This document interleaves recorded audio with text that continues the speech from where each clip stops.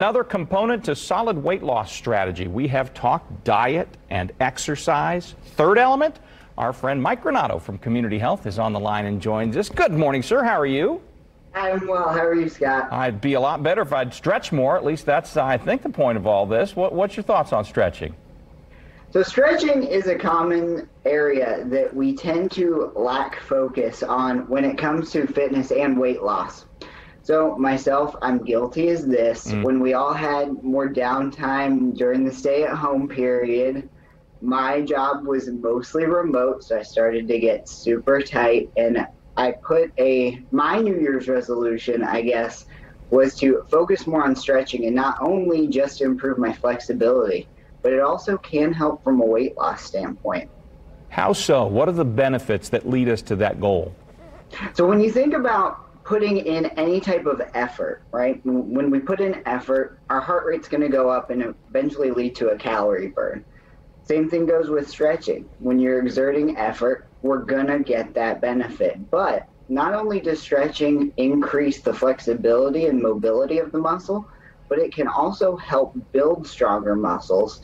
And muscle fibers actually burn more calories at rest as opposed to other muscle fibers. So not only are you burning calories more efficiently during the stretching, but also later on throughout the day when you're not as mobile. Ideally, how often should somebody stretch?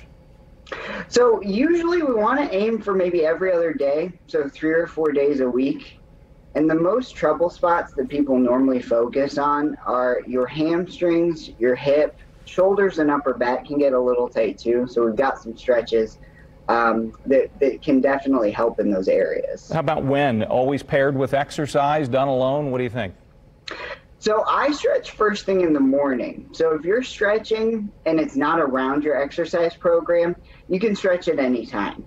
When you throw in your exercise with your stretching, you want to stretch always after you exercise. And that's a common misconception because most people think you want to warm up muscles.